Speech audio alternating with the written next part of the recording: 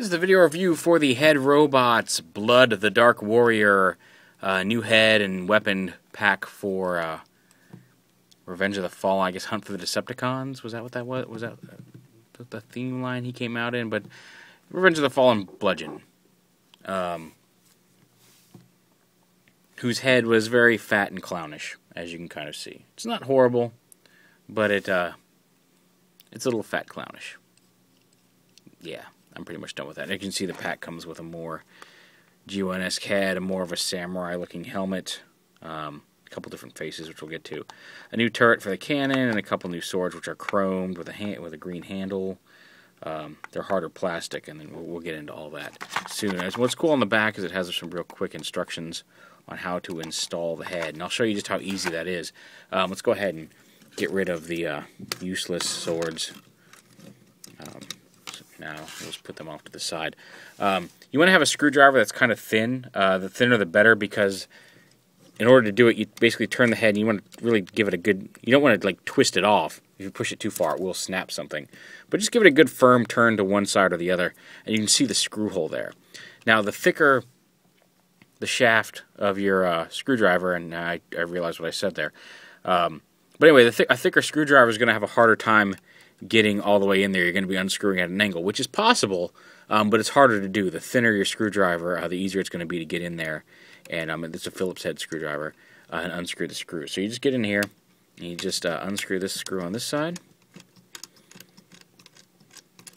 I'll go ahead and pop that out and set that off to the side. Then do the same thing on the other side. Turn it all the way around. Get in there and just unscrew this screw as well.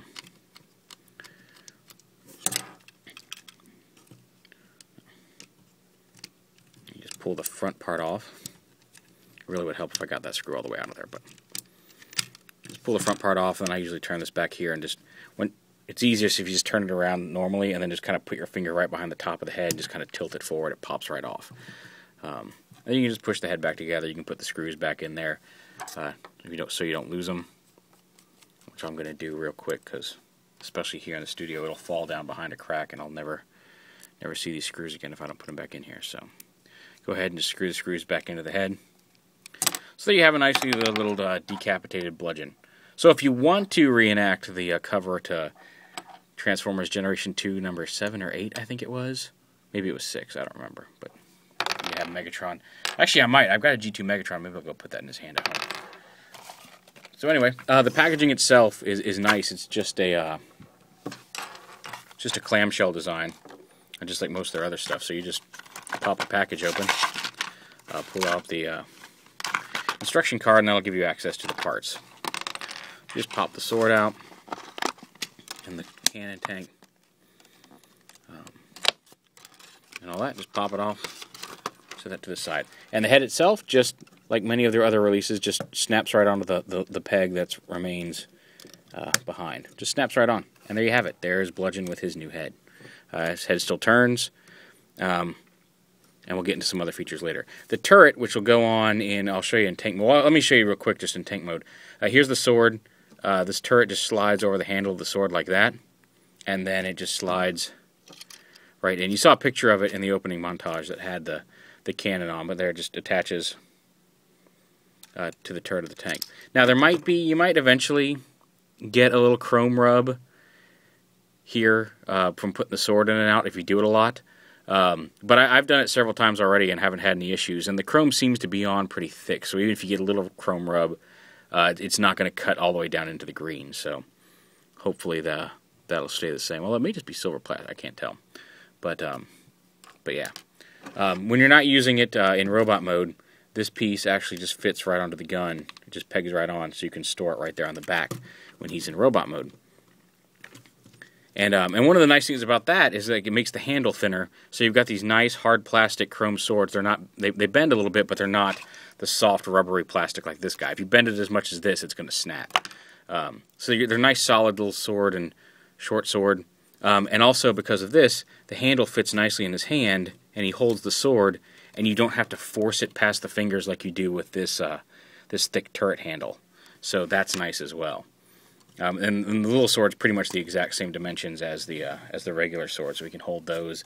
You can, if you want, store the other sword right here in the thing, and just like on the original, you open it up, it can slide right into the sheath here in the turret as well and close right back up. It actually closes a little easier there than the original rubbery plastic dagger thing.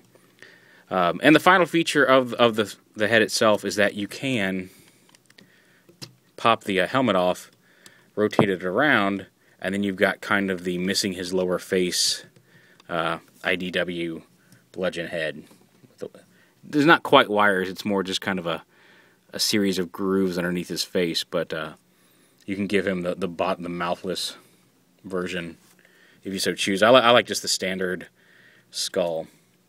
So you kind of just pull it off. Oh. Turn his head back around. But yeah, it snaps on nicely. Everything holds together well. He can still transform with this. When you do transform him, you probably want to, like, as you pull on the legs, you kind of want to push on his head, because pulling it down will sometimes cause the helmet to get caught and pop off. But you can actually, yeah, just make sure to push down on it. But you can fully transform him. His head sticks up a little bit more out of there than this one did. But as you can see, when you fold the arms up, you just fold one up just to show you. Do you want to plug in? There we go. When you fold the arms up, there's still plenty of clearance here. Nothing else goes into this space. So, yeah, you can still totally transform him with the new head on, which is also a bonus. So, yeah, I'm very happy with this. It's only, like I said, it's only like $16. You can get it at TFsource. That's where I got mine. I'll put the link down there in the video like I usually do. But nice new sword, nice shiny new sword, matches his gun. And somebody else was mentioning that his head is a different color than the painted head. But I think the paint on this is what made the difference. I think the plastic on this matches the actual red plastic on his body a little bit better than the paint did on this one. So it's kind of a trade-off. But I really do like that head.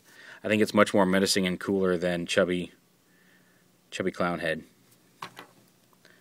So yeah, definitely worth doing. Somebody asked if I could please put this on the deluxe, and this one doesn't fit on the deluxe. There is a Bludgeon head coming out for the little deluxe based off of Wreckage, I think, figure that was in the 2-pack with Whirl. And that'll be coming soon, so keep an eye out for that. But anyway, there it is. There's the Headrobots Blood the Dark Warrior head upgrade kit.